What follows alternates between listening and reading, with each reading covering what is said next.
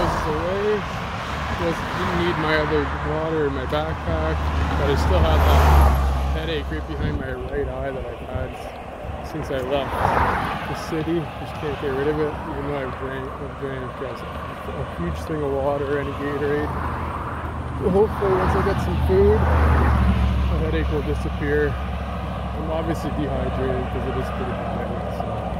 But I will be getting home T-minus, well, it depends how fast I walk. I could run. But, two more houses to go, but technically 2.5.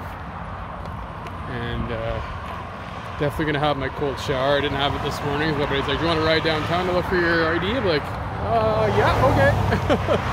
So didn't have time to. After I called the police at 8 o'clock, I didn't have time to have a shower. So I will have a nice cold shower right now because I have arrived. Oh, it's gonna feel fantastic.